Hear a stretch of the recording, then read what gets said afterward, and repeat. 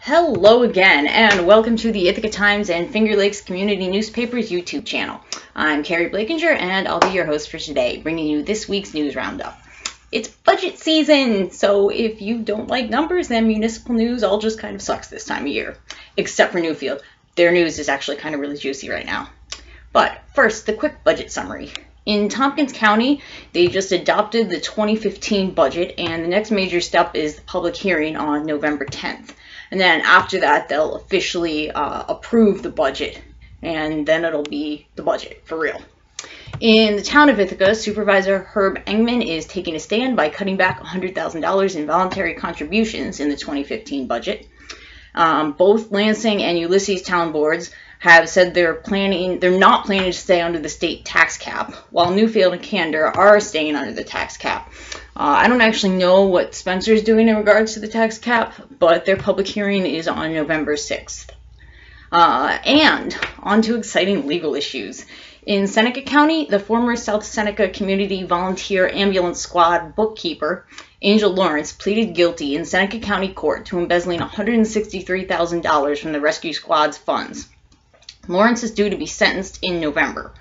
According to the current ambulance squad president, Jason Henderson, the missing funds were from the sale of an ambulance that they had earmarked the money to buy a new one. So now they're just going to have to wait longer to buy it, he said. And the exciting news in Newfield is that Bob Menti of Alternative Waste Services is suing the town of Newfield. Yay! I mean, well, you know, not yay for the lawsuit, but yay for us reporters for having something juicy to cover. This situation has been brewing for like 2 years now. Basically, Bob Menti owns a trash hauling company, and he's been trying to build a waste transfer station since 2012. There's been some pretty vocal opposition, and in the wake of that, the town passed a moratorium on building waste transfer stations in 2013.